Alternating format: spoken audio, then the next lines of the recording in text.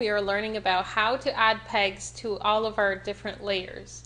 Now at this point you should have all of your pivot points positioned according to the drawing pivot points, and you should have these on all of your pieces of your quarter front view as well as all of the different pieces that you have in your front view.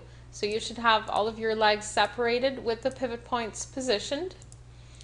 Now once you have all these steps done, what we want to do is add pegs to all of our different elements, because at the moment if I select my transform tool I can't go and move these around since I've turned off the internal peg of the drawing layers. So what I need to do in order to be able to move them is I need to add a peg to them.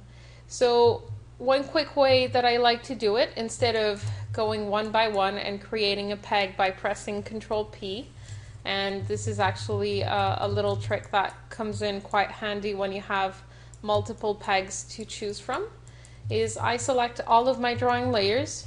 You can do so either from your timeline or from the network view, and I'm going to press Control Shift P.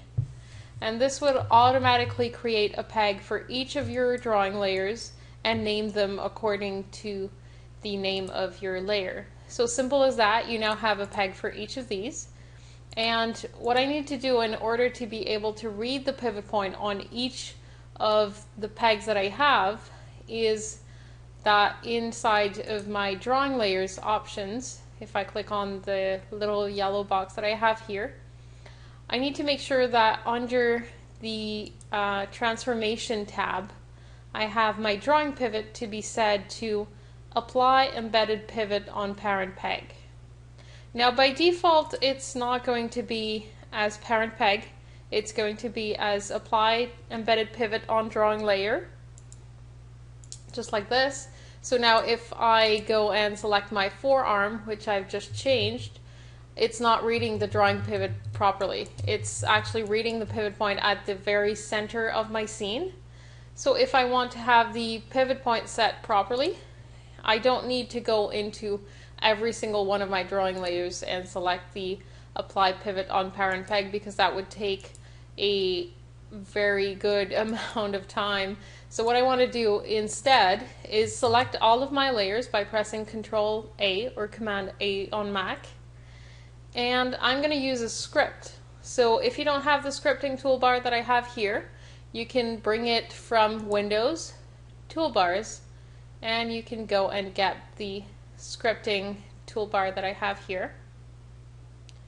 Once you have this in, we have two buttons at the start, Manage Script and Stop Script. We're going to open up Manage Script, and this is actually what will enable me to come and bring in some scripts as multiple buttons that I can use inside of my scene. So TB, all the ones that start with TB are actually scripts that were created by Toon Boom. So among these you have multiple scripts that you can play with. So the one that I'm interested in is called TB Enable Drawing Pivot, which I have right here. So if I click on this, I can see the different functions. It could have multiple ones.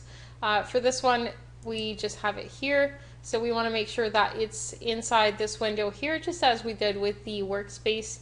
You want to press the arrow to make sure that it's inside of our toolbar, as mentioned here. And once you have it, you can press OK. So now in my toolbar, I have the option to enable drawing pivot. I have my little symbol here that I can use. So I select all of my drawing modules, and then I can press on that script, and it will automatically set all of my pivot points to read, to feed their pivot information to the peg.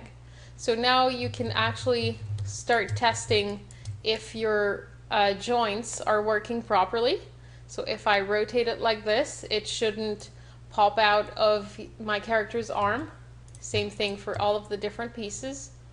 Now of course they're all moving individually because we don't have a hierarchy set up just yet, but that will be in the next step. Right now, just make sure that everything rotates to perfection. And once that is done, we're going to be able to keep on moving.